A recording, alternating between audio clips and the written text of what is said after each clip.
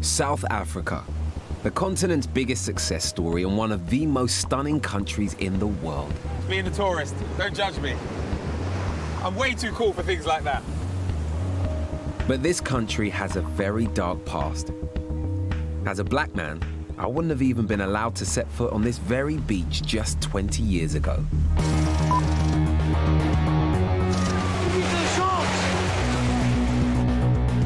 For over a century, a white supremacist government controlled the nation and brutally oppressed black people. They've got no education. They've only just come down from the trees. This system of racial separation was called apartheid and was only abolished in 1994 when Nelson Mandela and the ANC came to power. Today marks the dawn of our freedom. There has been such extreme levels of segregation here, and knowing that that ended only 2 decades ago, I'm desperate to see how that has changed the lives of people just like me, if at all. Poverty is rife here, and today people talk of a new underclass emerging. It's not black people. That's the way to do it. But white. I can't imagine anything worse than waking up in there. We are going to take that belongs to us. With years of hatred to overcome. They're gonna kill us. And both sides still playing the race card. Most white people learned black people the things they know today. I want to find out what life is like for the young white South Africans. Some of them now are very racist. Who think they are now bottom of the pile. It's not a place to live here, not for the children.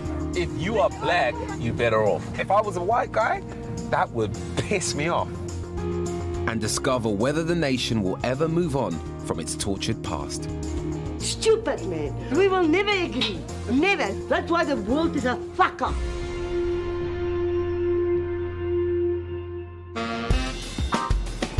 Johannesburg, South Africa's biggest city. 20 years on from apartheid, some people claim that this country is still governed by racist policies.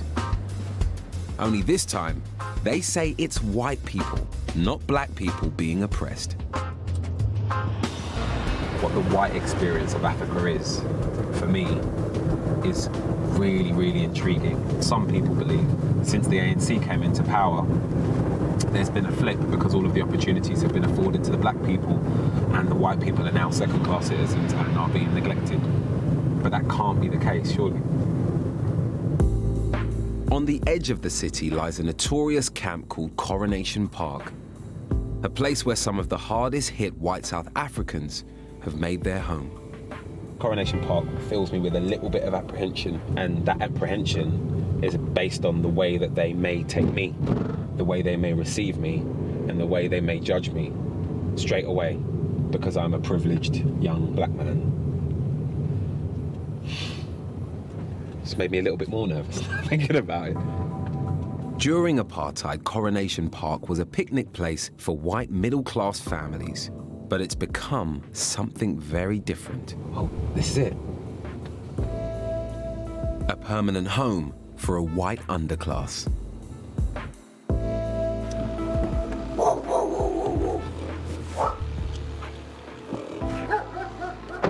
It's a camp in the middle of a park.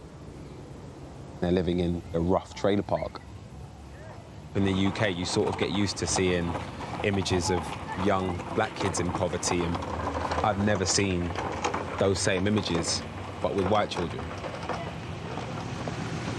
I'm really thrown by that. Outsiders aren't generally welcome. All new arrivals need permission to be here from the camp leader, Irene, who's lived here for 8 years. She's agreed to let me stay.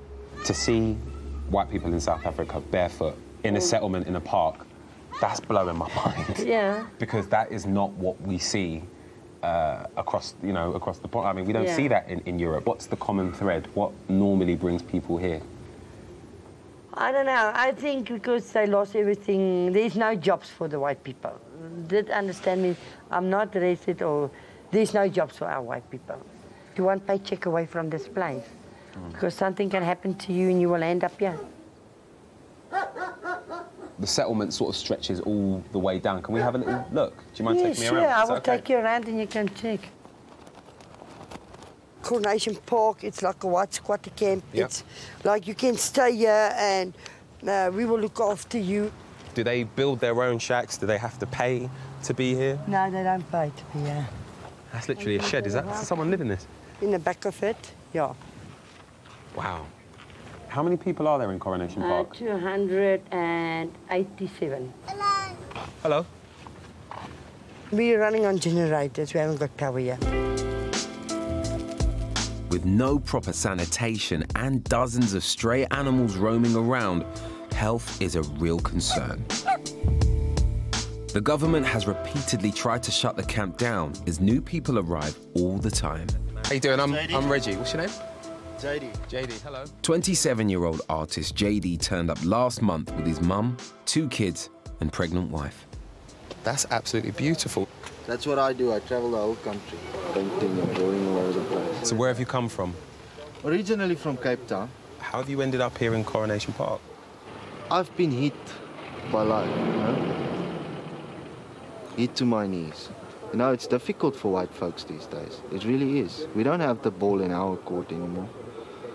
We are not the chosen ones, if you want to put it that way, and it's the truth. Most white South Africans are descended from Dutch settlers and called Afrikaners. During apartheid, they saw themselves as a superior race. We cannot mix with the lower nations unless they are cultivated. Given the best jobs and education, creating a super wealthy white elite. In 1990, everything changed. The leader of the black resistance, Nelson Mandela, was released from prison.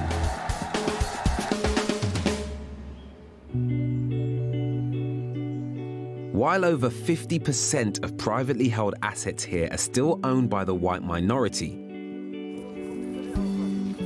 Afrikaner charities believe a new underclass has formed, with many living in settlements just like this one. Where should I put my tent? Where's a good place to pitch up? What do you mean there? I'm not gonna put it on the hash. Will you guys help me put on my tent? Yeah. Come on then. What are we doing? There we go. All right, let's peg this up. I've only stayed in a tent once before, and while I was making it, I wasn't getting whipped in the ass by some kid called Winston. When did you do this? Look. Jesus Christ. Nearly a third of all the people living here are under 16. I'm not sure how the future looks for teenagers like Winston. Do you think you'll always live here? I don't know. Do you want to move out of here? Yes. Why? It's the people is only drinking and fighting, kicking. Really? So if you do move out of here, and people ask you where you grew up, when you're older, when you're my age, are you going to say Coronation Park? Why? Some people is gonna make fun of me.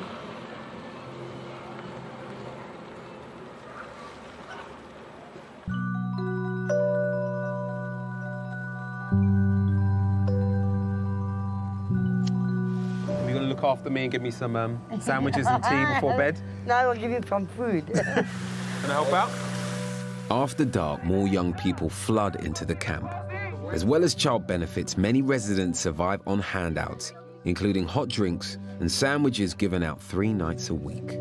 You ask them how much coffee they want. Say, hoeveel? Hoeveel? Koffie. Koffie. Drink jy? Drink jij? That's Koffie of tea? Koffie of tea? Learn Afrikaans. Check that out. How you been, man? You had a good day? What you been doing? Drinking. Drinking today? Eases the pain.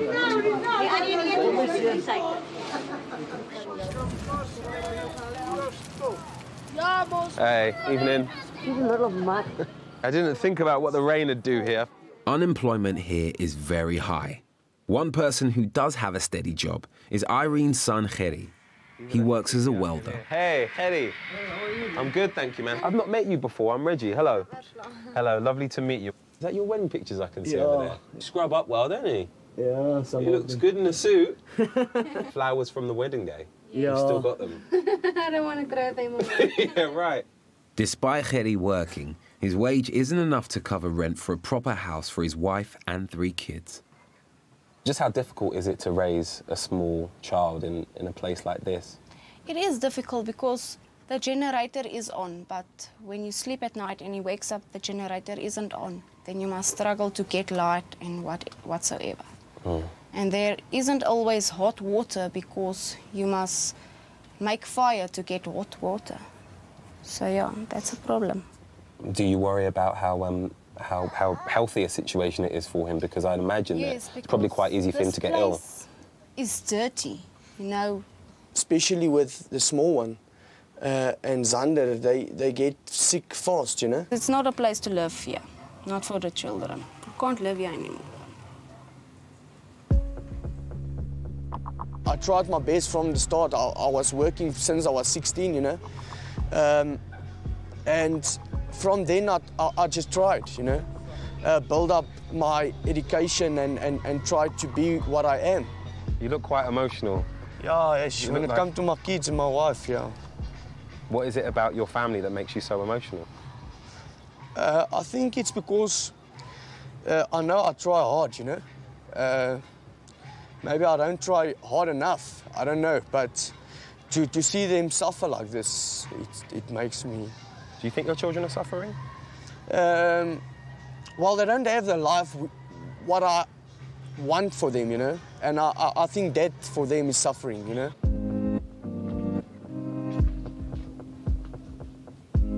The harsh reality of being at the bottom of the ladder out here is that can happen to you. This is it for them. Yeah, kind of keep you awake, wouldn't it?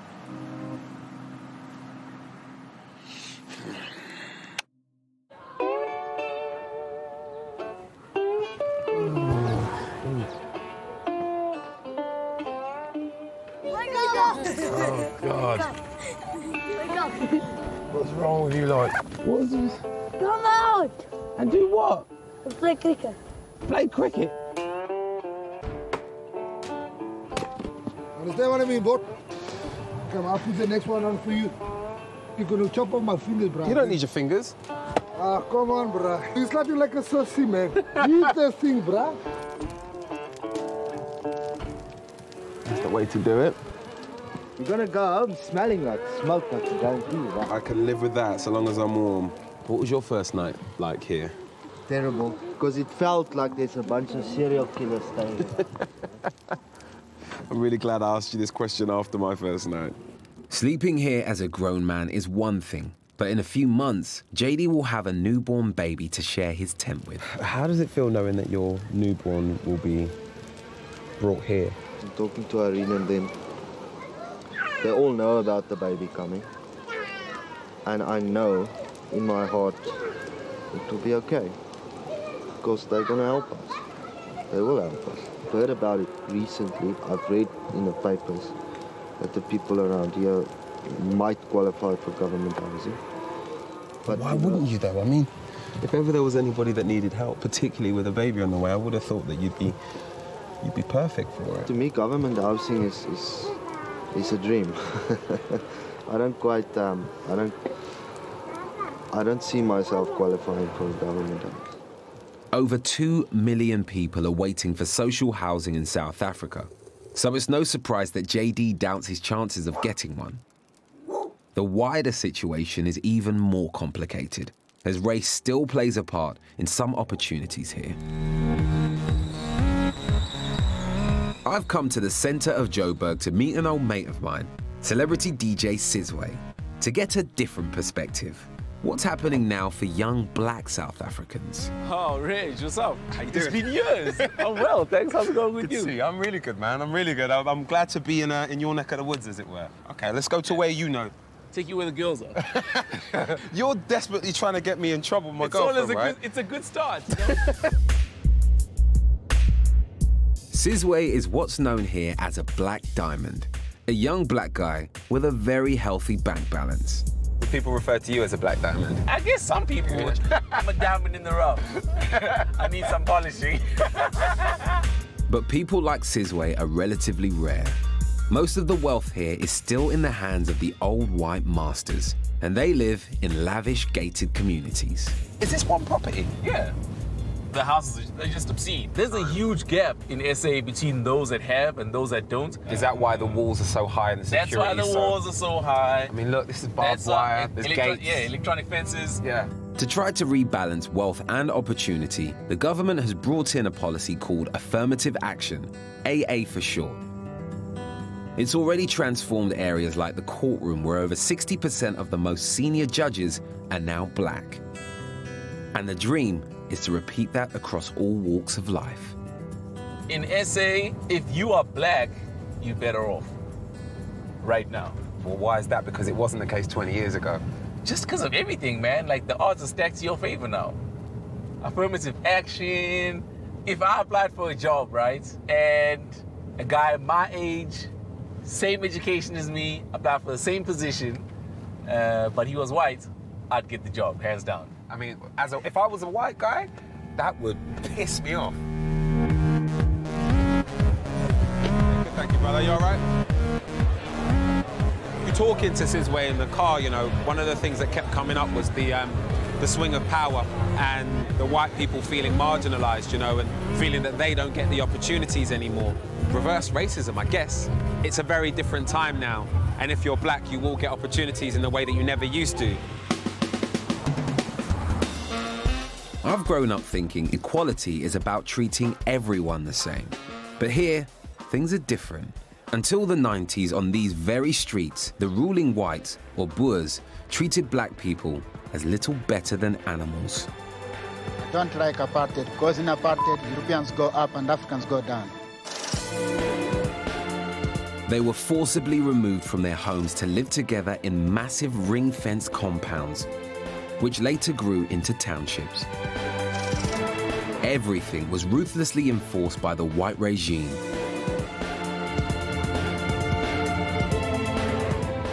I want to find out what it was like living under white rule on these streets. So I've come to meet 28-year-old Colin.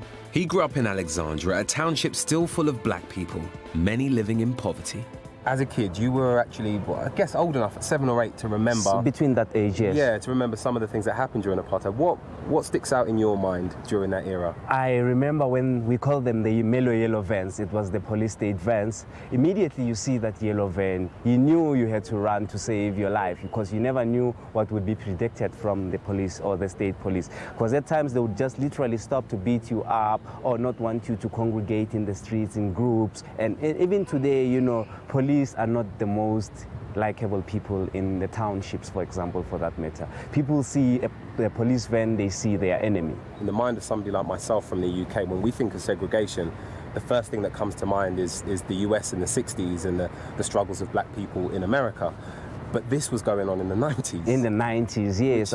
It's so hard to get your head around. That's unbelievable. I mean, the last time it happened, it is 1994, which just sounds like yesterday. Black people who broke the apartheid laws were sent to prisons like this one, called the Old Fort. Nelson Mandela was incarcerated here whilst awaiting trial. The only time you would find white wardens in this section, it is when they came to render humiliation towards the black prisoners. They would perform a strip search dance called the Tausa dance. Strip search dance? What was the dance? The dance stipulated you strip naked, you spread your legs, you spread your arms, clap the hands above the head, leap in the air making a clicking sound, stretch your legs, and if no object had fallen down, then the authorities would go in an extent of inserting a finger or a torch inside the rectums to see if there's nothing hidden. It was alleged that a torch. Men and women? Men and women, yes. Wow. The most severe punishments were reserved for those who fought to change the system. These freedom fighters were kept in solitary confinement as a warning to others. Political leaders were sent here. It was the most severe form of punishment. Lying down flat on the ground, you feel like you're lying down in a grave. So there weren't beds in here, there weren't a desk, there weren't chairs. There weren't beds, no chairs. On the floor. They were locked up here for 23 hours and only released for an hour of the day.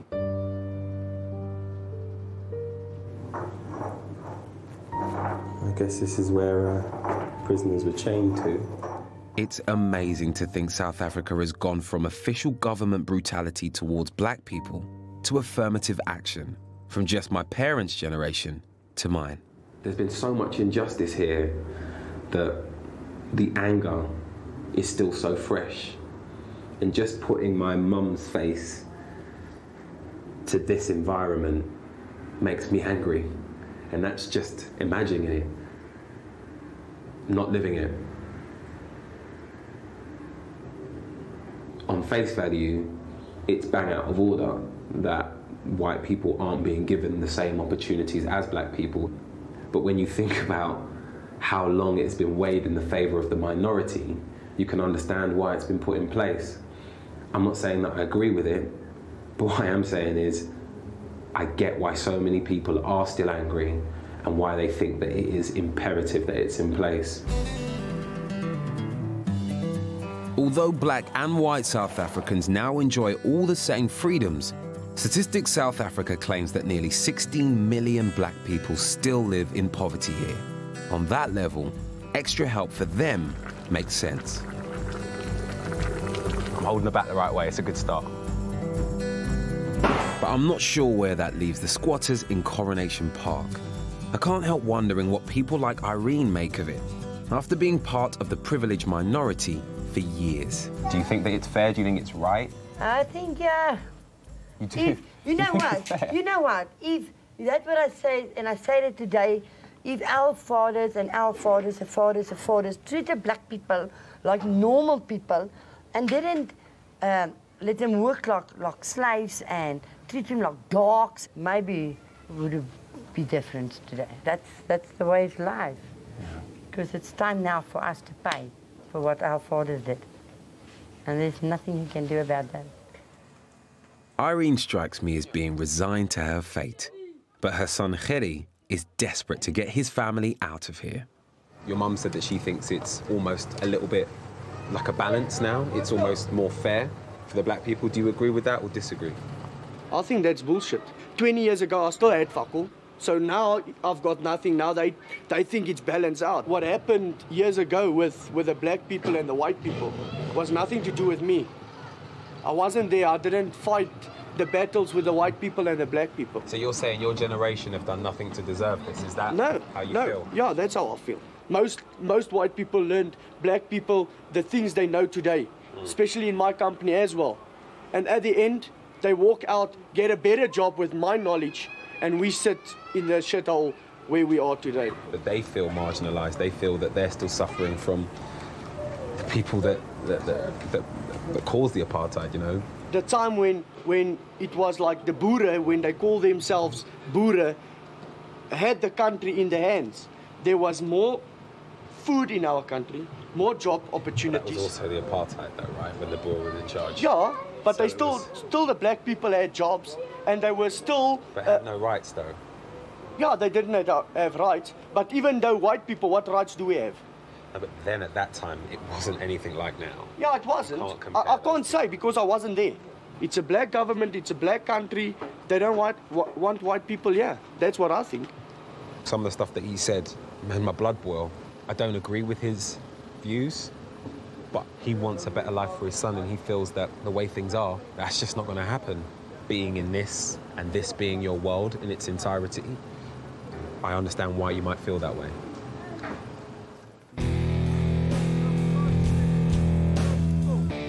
It may sit uncomfortably, but at least part of the reason Gerry is stuck here could be because of affirmative action. And if it continues, I worry that Coronation Park could keep growing, creating more race resentment for young people in South Africa. It's mad how different this place is in the dark, isn't it? I just think it's a bit more intimidating, because you just don't know where you are, what's around, and what you're walking into, you know? Definitely is a different vibe here. Hey, guys. Hi. But for the true camp experience, you have to sit in the stump. There's a very dangerous spider around you. In Afrikaans, you call it a sakspinnakel. Yeah. That thing can kill you. Why are you saying that before I sit down on the stump? I don't want a sakspinnakel getting in my bum. the way things are set up here. There are so many hurdles for you to get back to where you were. There are things in the way that aren't your fault. And that just makes me angry. I can't really say it's not my fault. I ended up here for a reason. Nobody comes in here just because the country's screwed up. Nobody comes in here like that. They come in here because they screwed up. Can't blame everything on the system. No, that's the first time I've heard ownership since I've been here. Ownership. It's the first time I've heard ownership. Even a rich guy can find himself here in 2 weeks. Ask me. I've lost everything. I lived a dream. I was a rock star. Oh, in my head I still am. I used to sign boobs for a living, you know? And I had a selfish life, but I lived the dream. I did. And everything that went along with it, I had. And I lost it in a couple of days. Just a few years ago, JD was living in his own house with a pool. But since his music career ended, he struggled to find his feet in modern South Africa and has been moving with his mum from place to place. This camp is full of people who've left their homes but don't know where they'll end up. Coronation Park isn't the only place that poor whites are squatting. Local newspapers report there are now over 80 camps dotted around Pretoria. This was once the spiritual homeland of the Afrikaner nation. But in modern South Africa, the idea of a nation where white people are in charge clearly has no future. It's not like a block of flats in its most traditional sense. But it definitely looks run down. There seems to be both black and white here as well. This settlement is an abandoned care home. As well as the poor Afrikaners, it's home to lots of recent black immigrants from all over the continent. Black or white, this place really does feel like the end of the line.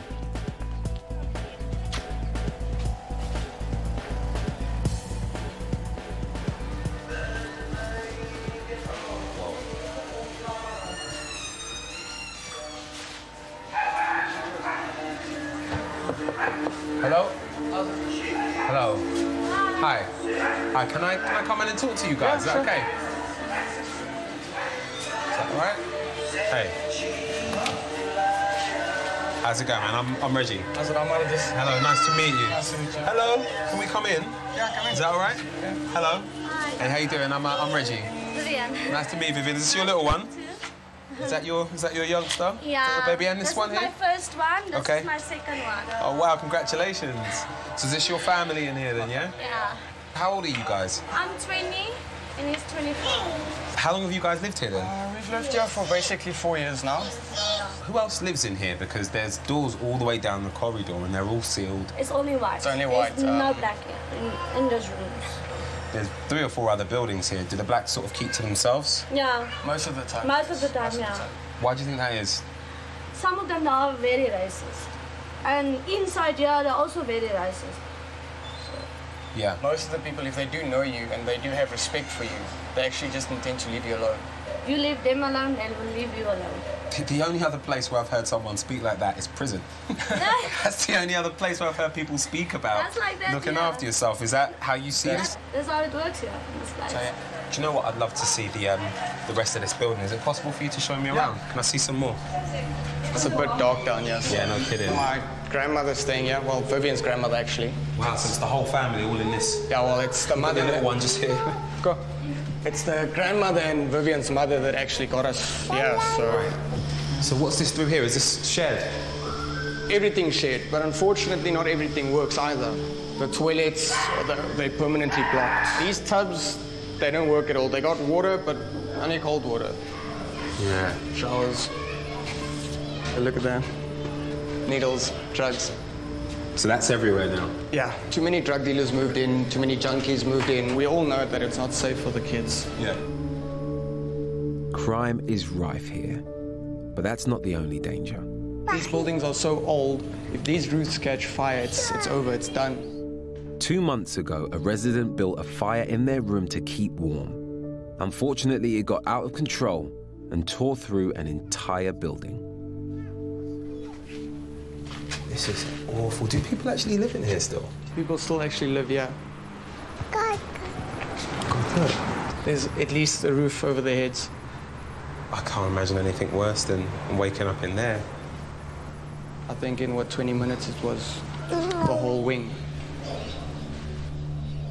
This is the hardest I think I've seen it in South Africa, you know. So what's the future look like for your little girl then? In South Africa, I wouldn't say too good. Neither Hardest nor Vivian have a legitimate job. To get by, they run an unlicensed shop out of their window.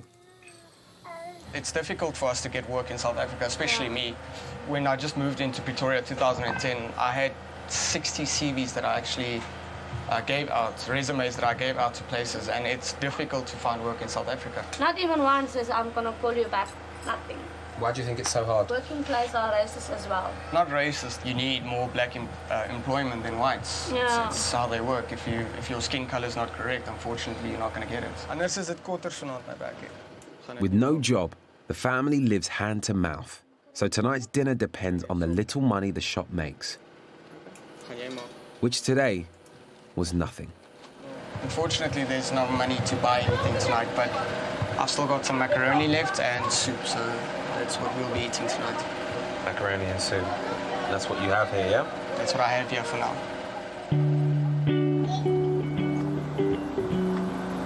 I don't want to seem judgmental, it almost feels like this isn't a life.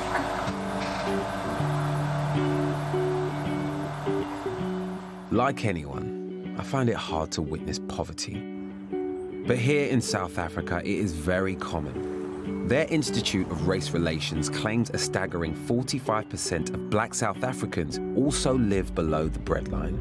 But that doesn't make the plight of poor whites any easier to stomach. I can hear some music playing. Who's playing that music? All the rich people. What? Do the rich guys come around here and park up their cars, play music and hang out? Joel, you know? When I was like these people, I was exactly the same way. Can you believe it's two different worlds? Can you believe it? Huh? Can I be completely honest with you? Yes. When you spoke about rich people, in my head I had white people. Yeah, not at all, eh? They're all black guys. They're all black guys. Look at those people there. Most of them are young people. So they're getting what they deserve now. Fairness.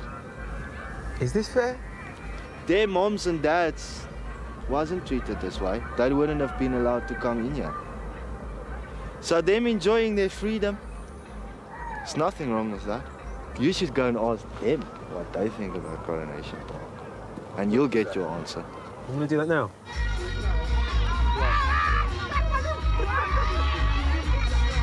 Hello guys, how you doing? Brother, hello. Where have you guys come from tonight? Soweto. Soweto? Yes. So you guys are from the township? Yes. Nice, and you come out here to enjoy yourself for the night? Yes. South Africa has come a long way. Some middle-class black people live in Soweto now, with cars, jobs, and money. And whilst it's strange to think this party wouldn't have even been allowed 20 years ago, it's even stranger that it is happening right next to the tents and shacks of hundreds of impoverished Afrikaners. There's a group of people living just over there. Permanently staying, They live there. living there or what? You didn't know that they were there? No, I didn't know anything because this is a park. I'm living in that squatter camp tonight. You won't get white people here. You understand? Because what do you won't get white people living in the park? You won't. Well, I'm if staying you there prove tonight. something. I'm staying there tonight and there's a lot. There's okay, about white people that are standing, white people that are living there, they are 3 days and then they're going home. No, 8 years. No, you're lying. You don't believe that there could be that many white people living that way over there? Why not? I don't believe. Why not? I'm telling you straight, you're lying. No. I came over this hill expecting sort of arrogant, rich white kids. It was quite the opposite. white families still earn 6 times more than black ones on average, so I can understand the stereotypes. I hold them too. But if black people can't even accept white poverty, I can't see a way out for JD, Hardis, and Gerry. I'm on my way back to see Hardis. I'm surprised to hear he's been given a last-minute job interview. It could be good news, but I'm finding it hard to be positive. I see his kids walking around barefoot, and I see used needles in the gutter and drug dealers hanging out seconds from his open doorway. It just really gets you down. It just makes you think, Jesus.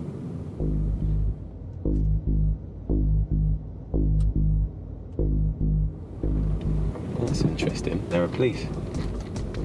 Wow. Lots of police. I'm gonna go and find out what's going on.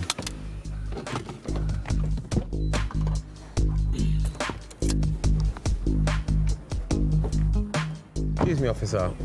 If you get inside that side, in that building, over people is inside red. Has there something happened in that building? I don't know if something's happened, but over 9 people are inside that building. Okay, well, thank you. Something's going on.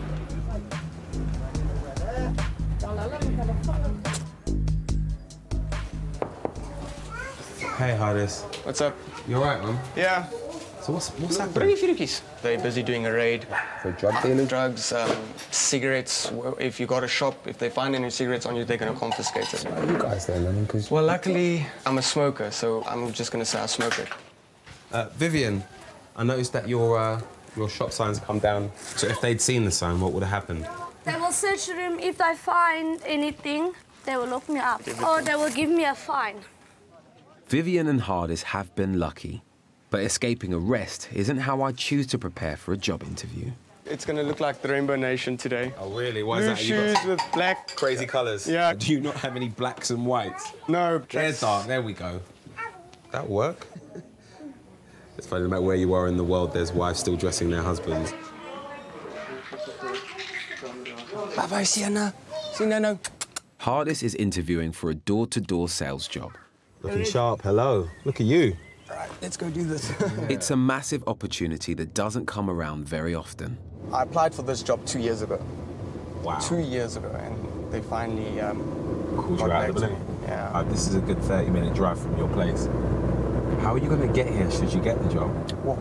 This is going to be a long walk, isn't it? Get those nerves. You'll be fine. Sort it out. You'll be fine. So what's the situation with AA? I'm hoping that there's no such thing in this opportunity. Even if there is, I'm still hoping that I convince them to actually give me the chance. This is the first time I've actually seen him appear unsure about something, you know. In any scenario, you'd sort of understand, but in this one, there's so much more on his shoulders, you know. It's not just someone trying to get a job to earn some money to pay for their satellite subscription. I really hope Hardis can get his dream job, but competition is tough. This is just the first of 3 interviews he'll have to ace to stand a chance. Even if he does succeed, his ultimate goal is not just to leave his home, but to take his family out of South Africa.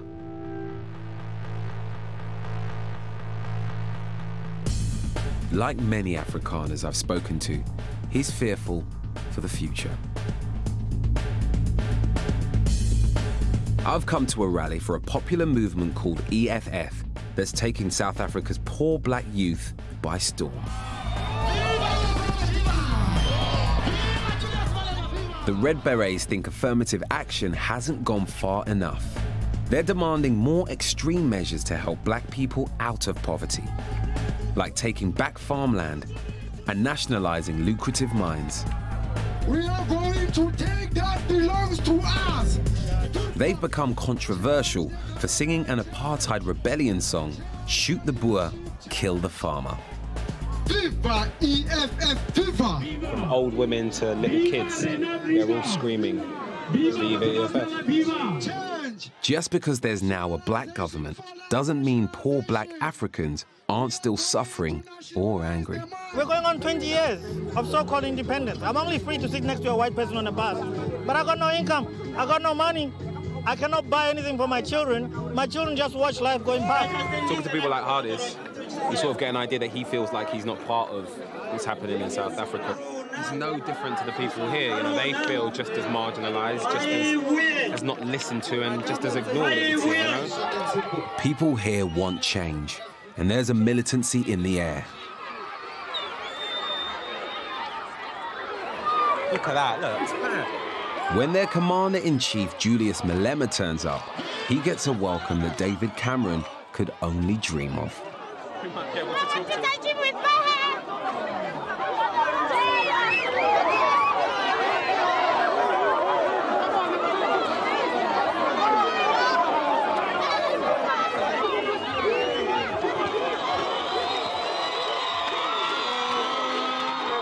need to come to Marikana on the 13th. Now you must not sit back. Come on, sir. Who loves guitar?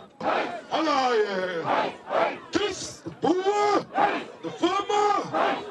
Kiss the boer, the farmer.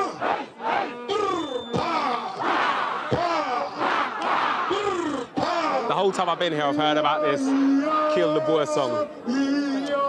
Clearly, Malema has become hip to that because, you know, it's something that's really sensitive to the Boer and Afrikaans population out here. He's now changed the words of the song to Kiss the Boer. The funny thing is, that's quickly followed by people going pow pow. Different words, pretty much the same meaning, though. Shoot to kill. I've never seen any politician in Britain do was sing with the people and sing traditional songs. And he sang the Kill the Boer song, but he changed the words to Kiss the Boer. Yes. Do you think it's a fair song? Yeah, it's a fair song. We are kissing the knowledge. We do not want to fight. We want to fight spiritually, not physically. We don't want to fight with guns and whatever. We have to fight knowledgeably, and we have to fight with knowledge. I don't want to believe that everyone here wants to take violent revenge on white people, but chanting a hate song isn't building any bridges. A few years ago, Julius Malema was tipped as a future president, but he's not someone many people in Coronation Park would vote for. Why do you think that so many black people in townships are supporting of Malema? Because they want to kill us. It's a shock, eh? I definitely don't agree. He says kill the Boer, kill the white one, kill the Boer, kill the white one. They're gonna kill us. They're gonna kill us. As soon as he comes in, we're gonna be killed. Our fathers before our fathers treated black people very bad. They did. And I think Julius Malema wants to just turn it around. But it's wrong. It's wrong. So why do you want to treat us like dirt because of what happened that time of year? It was a long time ago, but it's not that long ago. The fact that people are still alive who remember apartheid is a problem. The fact that there are still people who are holding on to feelings from that era is a problem. And that is why there are some people, not all people, some people who feel a level of resentment and why there is anger between blacks and whites. Vergeven, vergeven.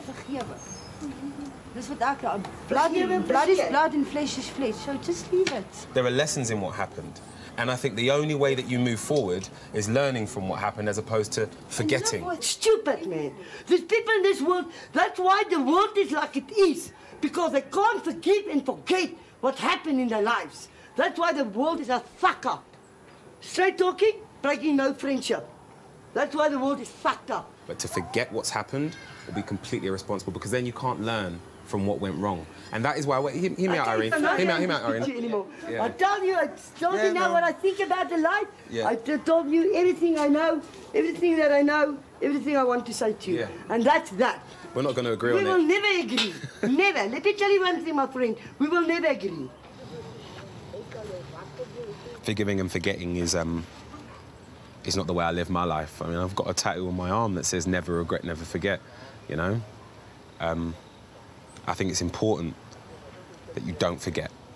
It's definitely important that you forgive, and that's the only way that things are going to change here, if people forgive. But you must never forget. Because if you forget, what the hell are you going to learn? There is no quick fix for the divisions and inequality in South Africa. The poor Afrikaners I've met are undoubtedly getting a rough deal now. But if there is a price to pay for decades of oppression, perhaps this is the least worst option. In Pretoria, Hardis has asked me to meet him after making it through to the final interview for his sales job. Okay, so today was the big day. Got some bad news and some good news. Okay, bad news first. I need to wake up early tomorrow morning. Best news, I get to start working on my birthday, which is tomorrow. God, that's incredible. That's unbelievable. Congratulations. What a birthday present. Yeah, it is. It's... I really didn't expect this. What does this mean for you and your family then? Better life, which is what I've been hoping for, what I've been dreaming for. Yeah. Does Vivian know yet? No. Kwart voor 7 obvious. Hallo, Gogo.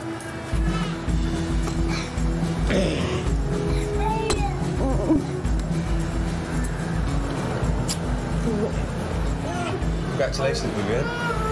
Big news. What's the first thing you want to do? Just get out of this place. Move to a flat or something. I can't let them grow up here in this place. When I got the yes after I left the office, it felt like I was taking a huge load of stuff just off my shoulders. So it's a big change for me. I'm still gonna make it, I'm still gonna do it. It's been a pleasure meeting you. Take care. Best of luck, okay? Okay, thank you. Take care. See you later, little man. Bye. See you later. She wants to give you a hug. Oh, do I get a hug? Yeah. Monkey. See you later. Bye. See you later, little monkey. Bye. Bye. See you later, honey. Bye, monkey. Bye. I'm really pleased that Hardis at least has made a positive change. I'd come here hoping to see a rainbow nation, but there's clearly some way to go. Integration is happening, but only in pockets. And I'm surprised it's the poor Afrikaners who feel they don't belong in South Africa anymore. Essentially, black and white people are victims of apartheid and they're still feeling the effects of it. It's a problem that's affected poor, rich, white and black. Do you think that you're a victim of apartheid still? Definitely my generation paying a price. We're paying a price for our forefathers. South Africa's past is still haunting it.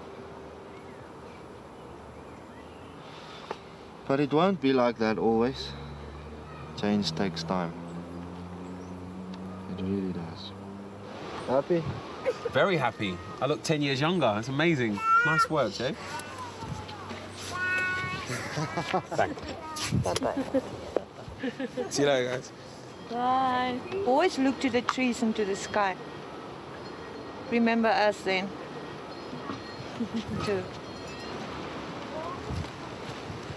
It's a bit weird seeing them react the way that they have to me.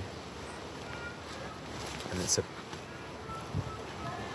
if I'm going to be really honest, I feel a bit strange leaving. I mean, not that I want to stay here, but, you know, I'm going home, and I know what I'm going home to. And they're staying here. I mean, staying here in this. You know? This is how kids play here. This is the reality for them here, and good people. Really good people. My time in Coronation Park and Joburg has come to an end. The people I've been living with are in a very difficult position, but they still have made me very welcome, and that's important. Thank you so much. Okay. Take care, okay? I will. During the years of apartheid, I wouldn't have even been allowed to step foot in this park. And that is progress, at least for me.